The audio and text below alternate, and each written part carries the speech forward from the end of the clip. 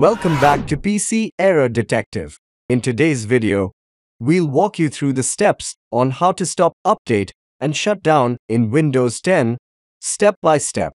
If you find this video helpful, don't forget to subscribe to our channel for more tech tips and troubleshooting guides. Step 1. To begin, press the Windows key and R key simultaneously to open the Run dialog box. Type regedit and hit Enter. Step 2.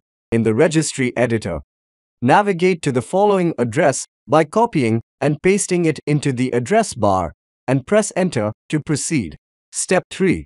Next, within the AU subkey, right-click on an empty area, select New, and then click on Key to create a new subkey. If the O subkey doesn't already exist, name the new key AU exactly as shown. Under the newly created O key, right-click on an empty area again, select New, and then choose dword 32-bit value. Name this new parameter an OAU shutdown option exactly as shown. Double-click on the No AU shutdown option parameter you just created.